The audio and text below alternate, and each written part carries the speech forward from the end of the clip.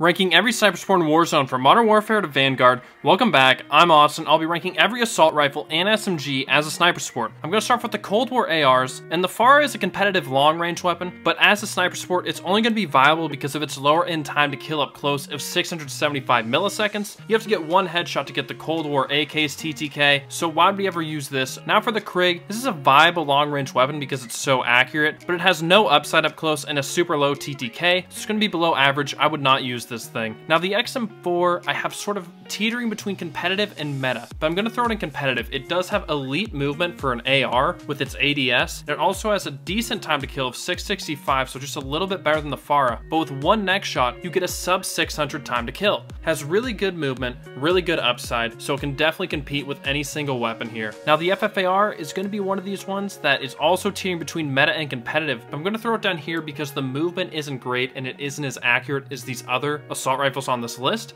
but you get a sub 600 TTK without any headshots, so this fries and is still definitely viable to use on Caldera. Now the QBZ, we're going back to back competitive weapons because this thing has the mobility of an SMG and the range of an AR, so you get a 619 millisecond time to kill, but you do require to hit mostly chest shots there, which is why it isn't in meta, but you get 5 meters per second on movement where the Cold War PPSH is 5.03. Then on range you get 31 meters, the XM4 is only 22, the FFAR is 25, the Cold War AK is 25 meters, so you have elite range and elite movement with a good time to kill. Now the Groza is pretty much like just a really bad FFAR, so I'm just going to throw it in below average, not much to say about it. Don't use it. The Cold War AK, we've been teasing this thing. It's definitely still top meta. It's one of the best sniper sports in the entire game. You got a really good time to kill. You can hit your shots with it, good over range. Just use this thing. Now the Grav reminds me of a less good AK. It has really similar feel, but the time to kill is 40 milliseconds slower, so I'm going to put it in viable just because it's just a worse AK. Now the EM2, this is a really big range of where it can be. If you're not that skilled, it's garbage. If you're a really good player, then it's competitive, and I'm going to tell you why. So the movement isn't fantastic, and you have to set your class up where you're really trying to help out its ADS and strafe speed. Base time to kill isn't good at 673. It's basically like the Fara, but if you get one headshot, it goes to 561 milliseconds. If you can hit your shots, this thing's competitive. If you can't, it's garbage. C58, I don't want to hear this one. I know it's a meta long-range weapon, but as a sniper support, it's only viable. The time to kill up close isn't good.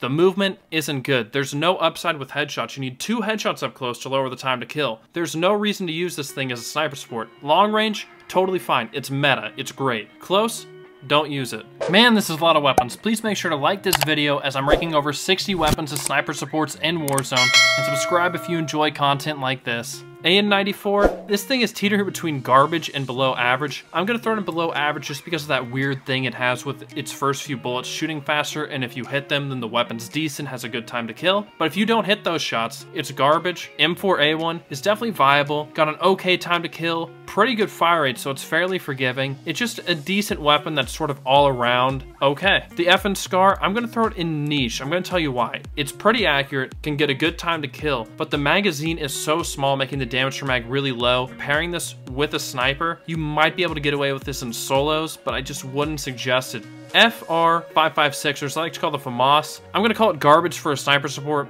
It can get a good time to kill, but the reason it sucks is because the 3 bullets in its burst spread out really far. Like there's a really big bullet spread, so it's hard to hit all 3 bullets inside of one burst. Next up, we got the Oden, and this thing is actually going to be considered viable for me. Now it has a super slow fire rate and is really unforgiving. It only has about a 410 to 415 rounds per minute. I don't remember the exact number, so forgive me. This thing with one chest shot gets a 580 millisecond TTK, which is better than all of these weapons are without getting a headshot. It's just so unforgiving, but just the upside is going to get it inviable. Now the M13 is going to be another one of these weapons that's super accurate and a really good fire rate, so it's really forgiving. I'm going to put it in viable as well for the complete opposite reason of the Oden. It doesn't have upside, but the time to kill is decent, really fast fire rate, really accurate, so it's not bad, but the damage per mag is low. The Ram 7, we're going to go in viable again. You're going to notice this with a lot of Modern Warfare weapons. It has a decent TTK of 630 milliseconds, a good fire rate. It's pretty easy to aim out to 30-40 meters. It's not not bad, it's not good. The Kilo, this one is in the same boat once again. It's really accurate, 640 millisecond TTK. It's basically just slightly slower than the Ram, but it's a little bit easier to aim. You can use this thing out to 50 meters easily. Don't have super big upside, so that's why it's only inviolable. The FAL, I'm gonna call this niche. This thing has super big upside. The base TTK is 600, one headshot, it goes to 480 milliseconds, which is by far the fastest TTK we've seen on the list yet. But you only got 30 bullets, you have to have a fast trigger finger, and you have to hit those shots. If you're missing any of your bullets, it's gonna really hamper the time to kill. It can be so good and so bad at the same time. Now the Grau, I don't know. This thing is almost below average. Like, as a long-range weapon, it's very viable, if not competitive. But as a sniper sport, the TTK is really low. I'm gonna throw it at the bottom of viable. These aren't in any order. It just doesn't have enough upside. Headshots won't do anything up close, and the fire rate isn't super good. The TTK isn't super good. The movement isn't. It just, Now the AS-FAL, this is going to be another one of those niche things. This is the fastest time to kill fully automatic weapon in the entire game, but it has really slow movement, and it is not very accurate, and it only has 30 bullets in the clip. Horrible damage per mag. But just because it can kill so fast, you could get away with using this in solos, and you would fry everyone inside of 15 to 20 meters. Amax, we're going to be throwing this in viable once again. It doesn't have a super fast fire rate, doesn't have a super fast TTK up close. It isn't hard to aim, it works well over range, but it just doesn't have the upside of these other weapons. This thing, garbage, I don't really want to talk about it. You know, I take it back. This thing is below average. I don't know why I threw it in garbage. I was being a little overcritical. It's not good, but it's not that bad. The Itra Burst, now this thing is garbage. Do not use this. I won't go into it. The bar is going to be below average. It's actually really good as a long-range weapon, but this thing has a 400 fire rate, so it's even slower than the Oden, and to put the attachments on that actually make it kill faster, you're gonna drop to below 400 rounds per minute, and the time to kill is nowhere near as good as the Oden. There's no reason to ever use this thing at close range. The AS-44, this is an interesting one. It's definitely competitive, but it could be meta. I don't know. I really love using the AS-44 as an SMG, but to make it good over range might be a little bit difficult, because if you build this thing out to have an insane time to kill up close, the recoil is a little bit too hard to use it out to 40-50 meters. You don't have as good of range as the AK or these other weapons, but it just kills so quickly up close that it's competitive. Now the STG-44,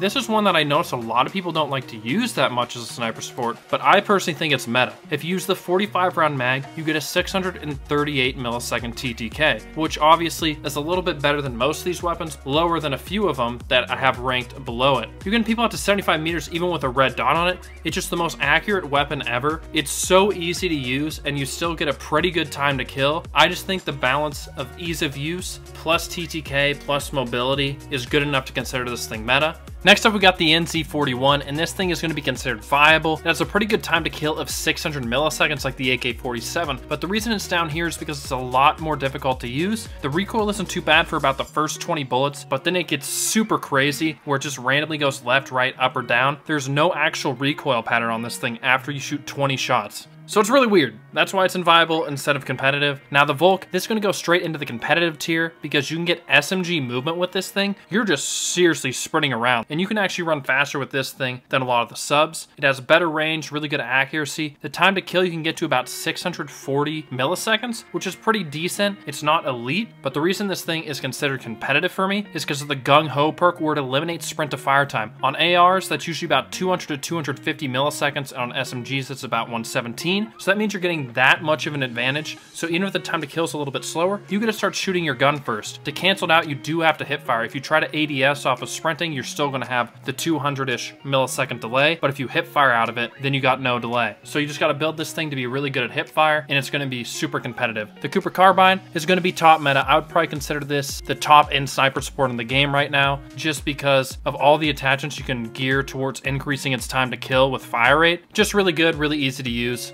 And then the Automaton, this is definitely a competitive long-range weapon, and for a sniper sport, I have it kind of going in between viable and competitive, but I'm gonna throw it in viable right now. I'd probably throw it on the top end viable because it's super easy to use and hit all of your shots, and if you use the 50 round mag, you get a much better time to kill, and it's semi-competitive. It's still a little bit too slow for me to consider competitive. The top break, this is gonna be considered the M40, the new AR that was just added in Season 2. It isn't on this list right now, so the top break is just gonna be it, and I'm gonna consider it below average. It's super accurate, just like the Automaton and these other weapons. The time to kill is just a little bit too slow for me to consider using this thing as a sniper sport. start. Now we finally finished the ARs and we're moving on to the SMGs. The AK-74U is going to be viable. I don't know much to say about it. The movement speed is a little bit slow, but the accuracy for an SMG is really good. The range for an SMG is really good. And the time to kill is decent. The Milano is also going to be another viable one. I'd probably throw it towards the top end of the list. It has about a 625 millisecond TTK, which isn't too far off most of these weapons above it, and it has good movement. The range is only 19 meters before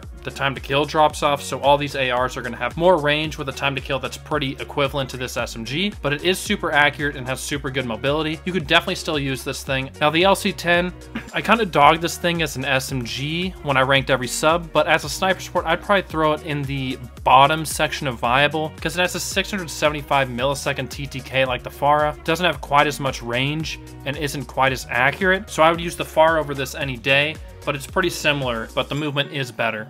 And the MAC-10, this is one I would not use as a sniper support. I'm going to throw it in below average. It has really good movement, a 595 millisecond time to kill, but it does have a 50 millisecond open bolt delay, meaning after you pull the trigger, that's how long it takes for it to start firing. And then it doesn't have good range, really bad damage for mag. I just would never use this thing as a sniper support. Now the KSP, this is just trash no matter how you use it. I'm not going to talk about it. Cold War MP5. This is one of those ones that change depending on what mode you're using it. If it's Rebirth, I'd call it competitive. If it's Caldera, I'd call it viable because it has a 560 millisecond TTK, which is really good. It only has 9 meters of range and isn't super accurate. So Caldera is way too big of a map to use this thing viably with a sniper, but on Rebirth, it's competitive. I'm going to leave it up here for now. Bullfrog, super accurate, super big damage for mag, which is super helpful on sniper support weapons because you don't have another weapon to use up close. But the time to kill isn't super great, and they lowered the headshot damage. It used to have a really crazy time to kill if you got one headshot, but now it takes a few extras to get that TTK. So I'm going to call it viable just because it's really easy to use, has a really good damage for mag. And then if we go to the PPSH, this is one of those ones I have going between meta and competitive. I'm going to throw it in competitive just because over range, you're not going to be able to aim this as well as these top 3 weapons. Like if you're at 40-50 meters, you're going to have a way easier time with these ARs. But the PPSH has a 595 millisecond TTK like the MAC-10, but it only has a 33 millisecond open bolt delay. You have great movement on this, really good damage for mag with a 71 round clip. And it's just really good. It actually has a better time to kill at range than most of the ARs at 660 milliseconds. And then you also have elite range for an SMG of 17.5 meters, but it just isn't quite accurate enough at long range to be considered meta, in my opinion. I'm not going to scroll down a little because apparently this list is getting super fat with over 60 weapons that I'm ranking. Now, the OTS, same exact thing as the Cold War MP5, except for it has 7.5 meters of range with the 560 millisecond TTK, better mobility, worse damage per mag. So honestly, I would probably use the Cold War MP5 over the OTS, in my opinion, as a sniper support. So I'd lower this thing to viable. I'm going to say same thing. Rebirth, you can consider competitive. Then in Caldera, I'd consider it viable. I'm just going to have one in each category to illustrate my point there. Now the nail gun, it's just a niche where it has a really good time to kill, but you can't put a single attachment on it. Only 20 bullets, super terrible bullet velocity. If you want, you could have fun with this in solos, but it still is not going to be that good. I would use all of these other niche weapons over the nail gun. Now the Lapa, that is going to be a top meta weapon. If you use the correct barrel, this thing has an elite TTK, better than the MP40. You got to try this out. It's super accurate. The only negative about it is the iron sights are disgusting, but if we're using it as a sniper support, we're obviously going to be using a microflex LED on it. The Lapa's great. Try it out. The Tech 9's like the Lapa where there's a bunch of different barrels making it varying levels of good. I'm just going to call it viable. It wouldn't be amazing, but it could be pretty good up close, so I would say it's better in Rebirth than it would be on Caldera. The Fennec, we're on to Modern Warfare weapons. This is going to be one of those ones where I'm going to call it below average just because the damage for mag is going to be super low. It has a super fast fire rate and a good time to kill, but the damage for mag is going to be too harmful to making this work well, and it's definitely not accurate enough. The ISO, I've never actually used, but I had someone on the last video ranking subs say it's kind of like the Fennec. Maybe I should just throw it right next to it. I'm not an expert on the ISO, so don't take my word on this one. Now, the MP7, this thing is definitely still competitive. This thing basically has the same time to kill as the Cold War MP5 and the OTS at 567 milliseconds instead of 560, but it has more range and it's more accurate, so I would use this thing over these two weapons any day of the week as a sniper support. Now, if we go to the Striker 45, This thing is just trash. Don't use it. PP19 Bizon, just trash. Don't use it. This is probably the worst gun in the game right here, the Bizon. Like, I hate this thing with a passion. All right, now that we're back to a semi-decent weapon, we're gonna be looking at the P90, which I'm gonna consider viable. It has pretty good damage per mag. It's fairly accurate. The time to kill is okay, not great. So this thing is just decent. Now the CX9, I'm gonna throw this thing straight into competitive. Has a good fire rate, has a really good time to kill of 580 milliseconds. It has a bit more range than these two weapons. I'd probably rather use this on Caldera than either one of these, but it's also great on Rebirth.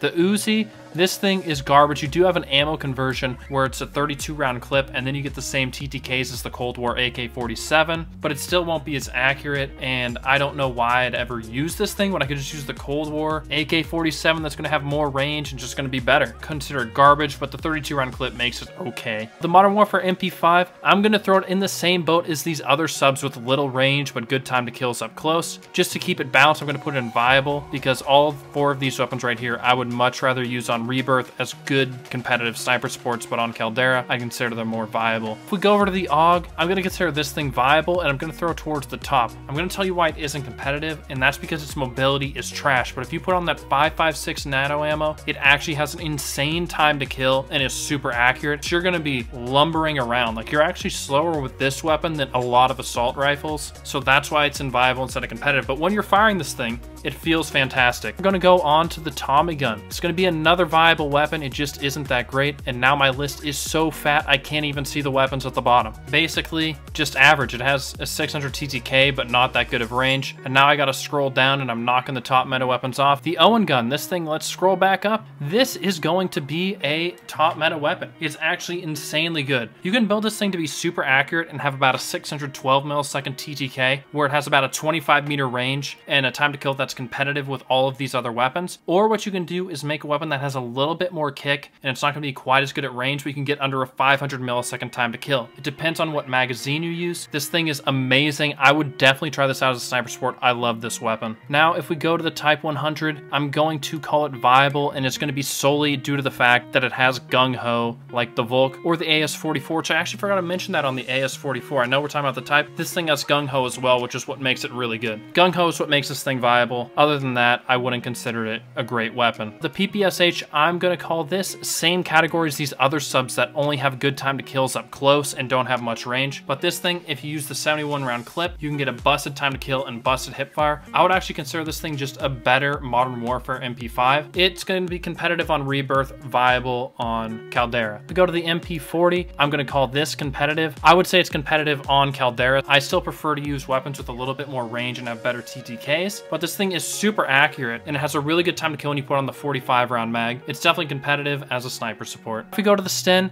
another one that I'm just going to put in viable because of its gung-ho nature. I prefer to use this thing as an SMG versus a sniper support, but it's still pretty good. Now, the 1911, this is going to be the Welgun, isn't on this list for some reason, and I'm going to be dragging this thing all the way up to competitive because it has a busted time to kill and it's really accurate. Just kind of envision the MP40, but you have a slightly better time to kill. Super great. If you want to see the top 10 sniper support loadouts, click on this video right here. Peace.